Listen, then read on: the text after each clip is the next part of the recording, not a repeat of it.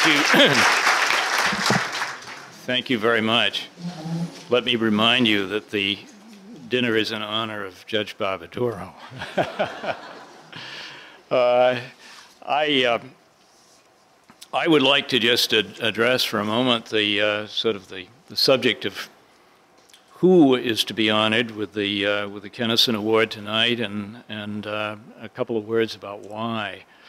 And I'm going to do it. I've thought this through on earlier today, and I'm going to do it by kind of, I guess you could call it a bookend speech, filling in the middle.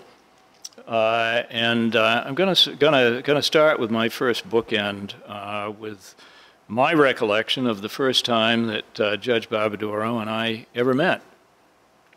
I verified the date. It was back in 1979. And I was in Concord for an extraordinary meeting of a board of trustees I was on that had to get something done before the summer was over. So I think it was in the month of August.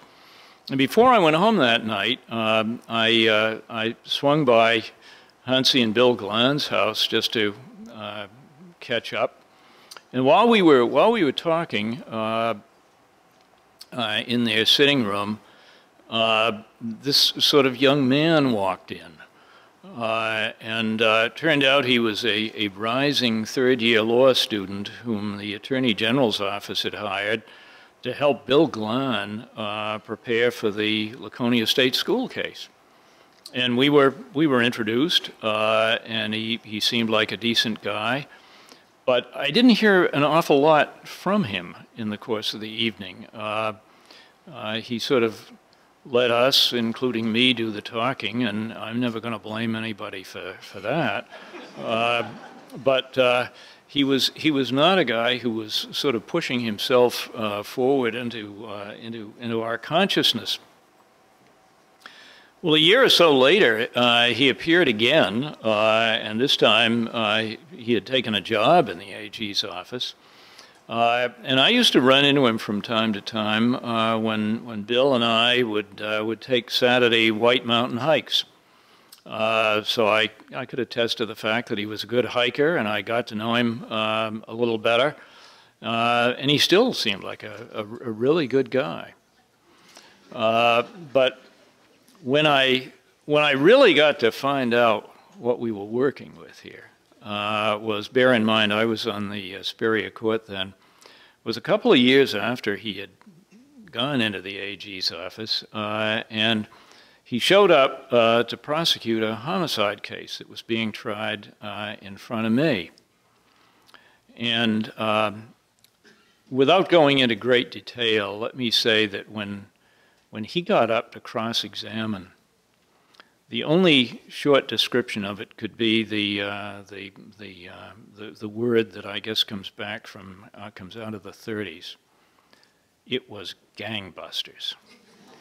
And by the time the case was over, I had sort of derived a Barbadoro rule, and that is if you are a criminal defendant, and you find out that Paul Barbadoro is going to prosecute your case, unless you have Mother Teresa as an alibi witness, you better make a plea deal just as good as you can get.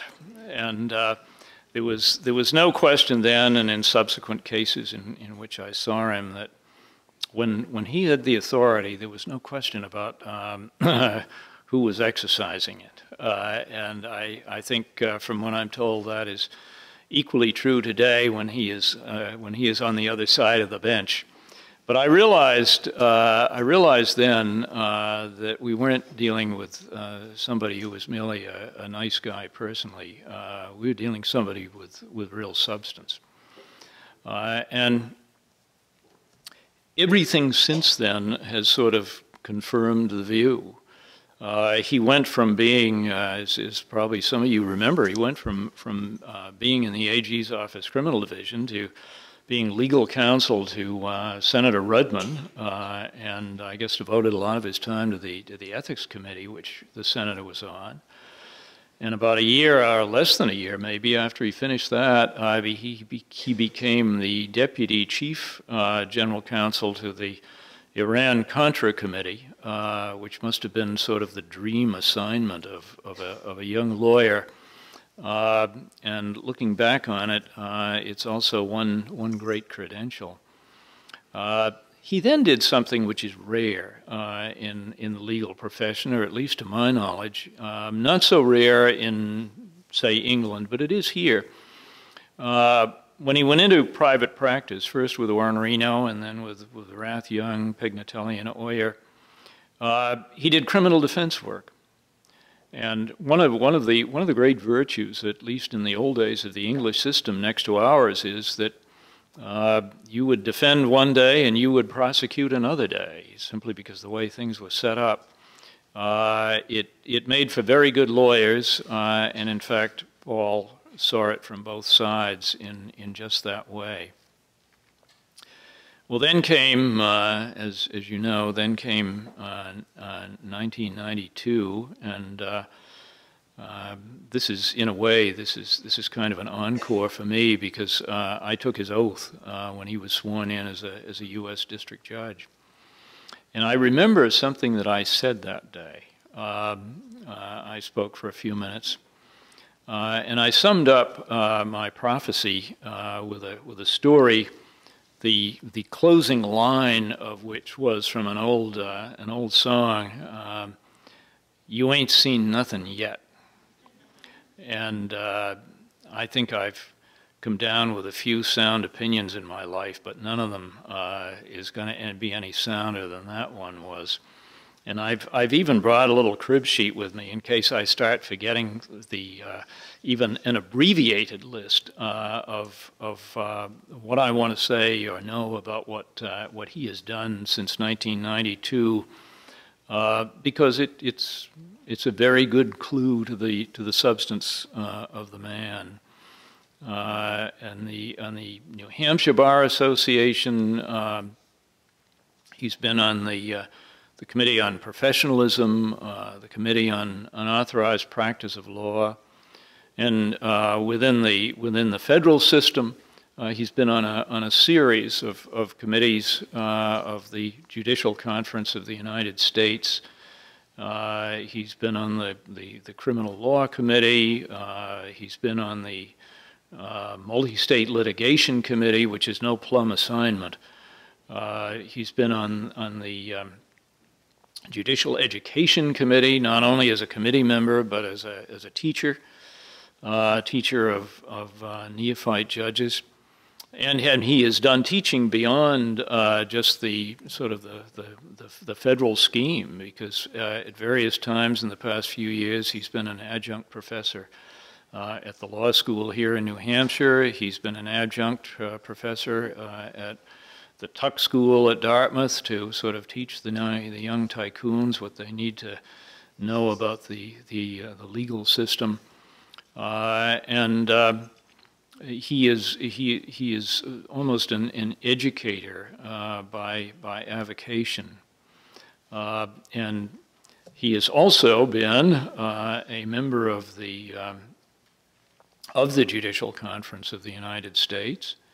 More recently, he's been on the Executive Committee of the Judicial Conference of the United States, and even more recently, he has been named the chairman of that Executive Committee.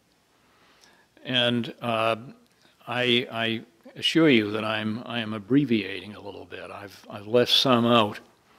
But what I've said, I think, is sufficient to say that this is sort of an extraordinary record of dedication and of service to the judiciary and to the broader good that the judiciary serves. There is also one more thing. He didn't tell me that he had been named chairman of the Executive Committee of the Judicial Conference of the United States. I had to read it in the paper somewhere. What is remarkable about this is that as chairman of that conference, He is second only to the Chief Justice of the United States in responsibility and authority for the policy and the rules that govern the practice of every United States District Court and every United States Court of Appeals in the United States.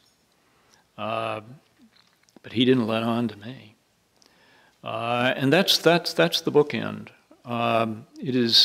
It is an amazing thing to find the combination of professional eminence and authority and the kind of personal modesty who doesn't even mention what he failed to mention.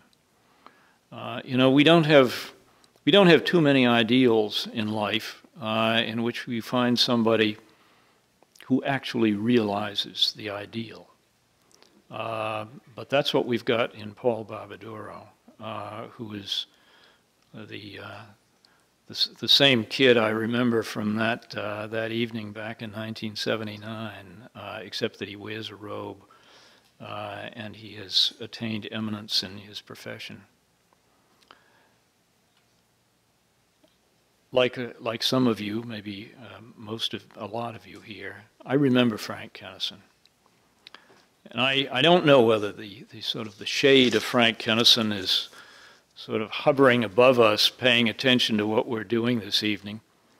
But I can tell you that if he is, when he sees who is being given an award this year, the award in his name, he's got a big smile on his face. And I can tell you even more definitely that I got a big smile on my face to have the opportunity to declare Paul Barbadoro the recipient of the Kenison Award this year.